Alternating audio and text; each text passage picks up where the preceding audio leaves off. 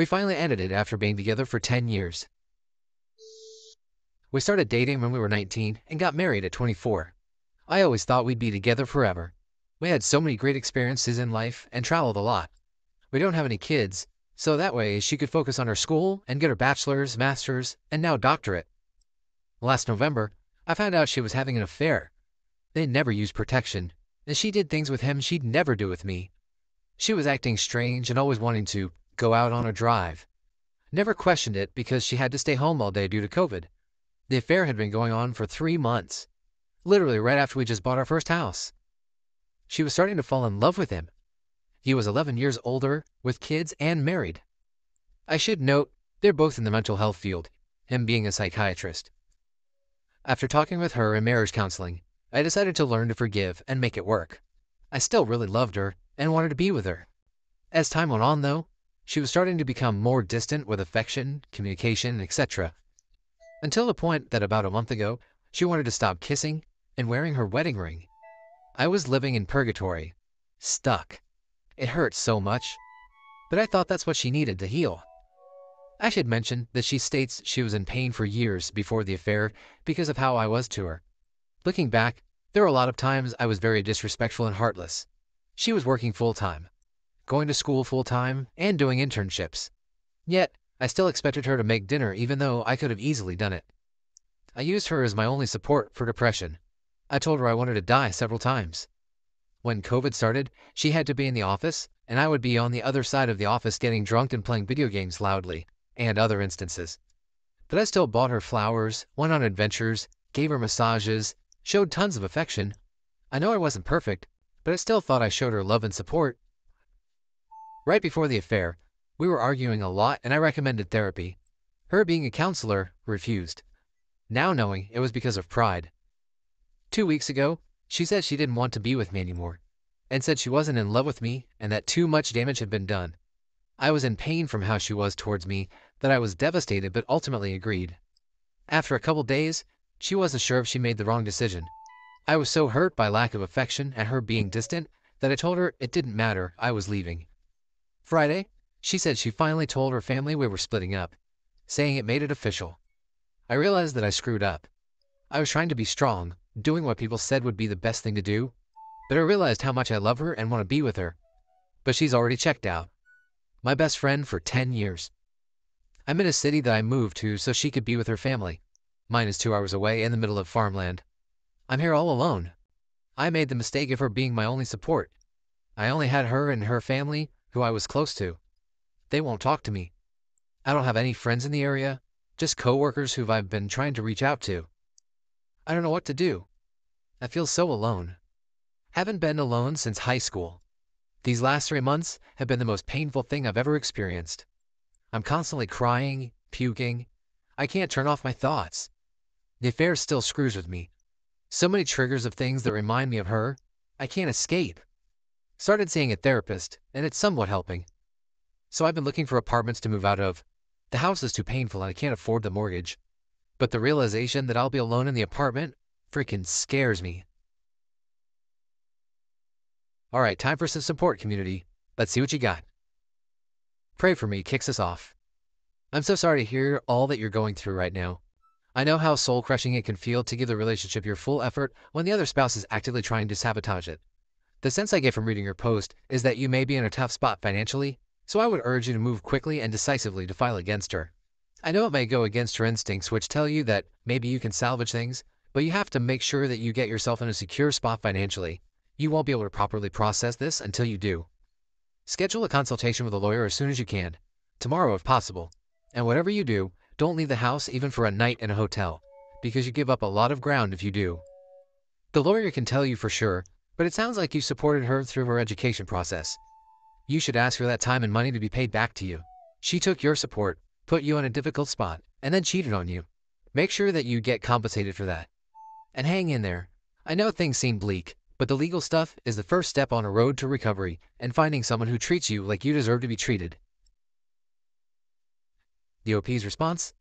Thank you for your post. I think I've decided on going for a dissolution. She hasn't fought me on anything.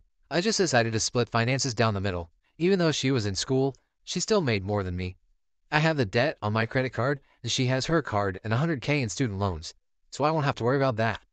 I haven't left the house, and I'm staying in the guest bedroom, which I've been in for about a month now. Alright, moving on.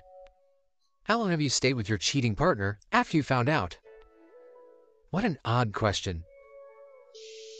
I'm getting to the point I don't love her how I should be anymore. 10 years together, almost 11.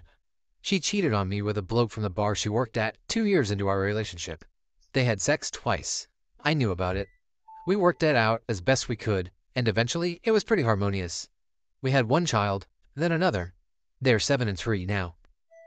2 years ago, I found out she was messaging some bloke at her new job. Quite a lot. X is at the end of every message. When you know something's up and you can spot these little things. She denies still to this day nothing happened and they were just friends. Back and forth deleting him off social. Months goes by and he's back on a different platform, hiding things, lying to me about messaging him or whatever it was to do with him. This went on for over a year. I'm a wreck at the end of it. Paranoid mess. Depressed and became an insomniac. Eventually, I plucked the courage up and left her. Went out and rented a room and ended it there and then. I lasted one night. I got so drunk and hated myself all night, crying, wondering what I've done to deserve all of the feelings I'm feeling. I came back home and reconciled as best we could.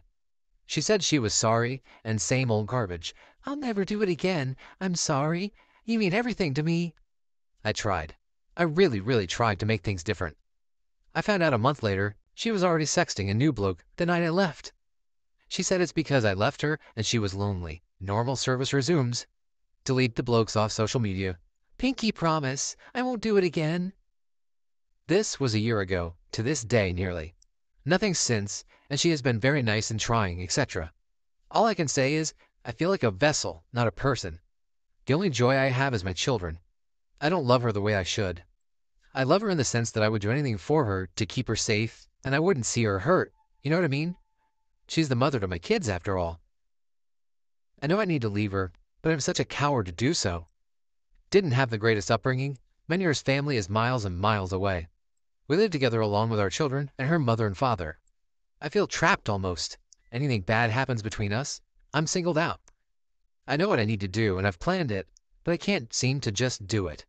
I think I would hurt her leaving. I know it would hurt my kids. Has anyone else just suffered in silence so they don't hurt anyone or their kids? Am I being selfish and not putting my kids first?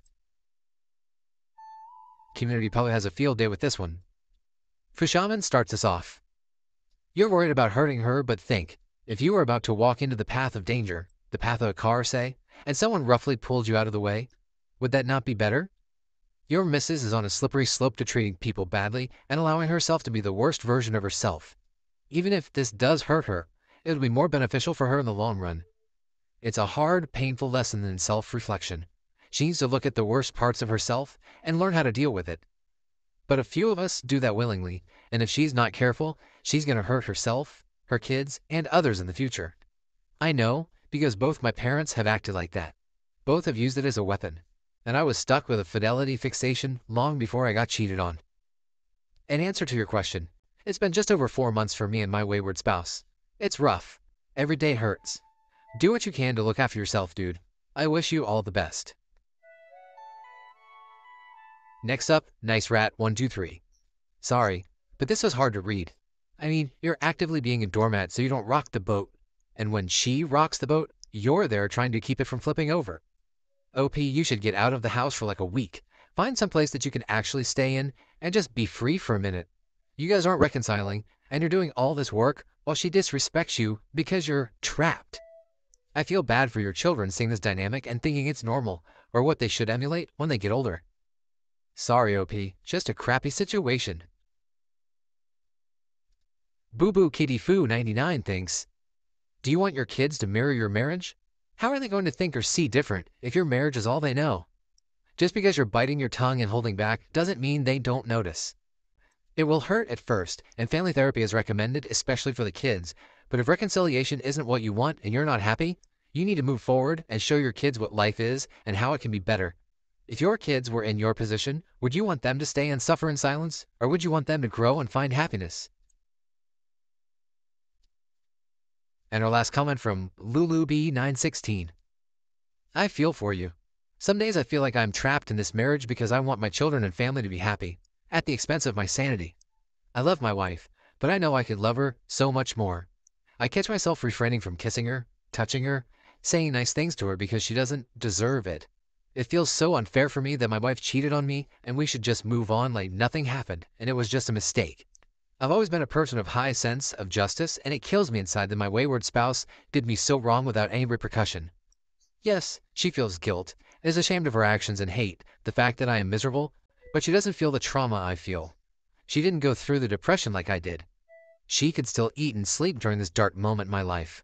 I truly believe the only way serial cheaters really change is to lose what they have in order to rediscover who they are. They need to lose their sense of entitlement. Best way to put up with our current situation is to pat ourselves on the back every day that we are the better person. Every time I have a bad day full of triggers, I look at my two daughters and they remind me how much I mean to them. We might feel like doormats, but at the end, it would all be worth it. At times, I debated if I made the right decision to work on my marriage instead of just blowing everything up and getting a divorce.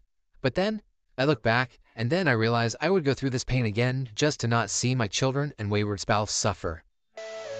Thanks for tuning in to The Sire. If you enjoyed today's content, smash that like button, subscribe for more unique insights. Catch you in the next one.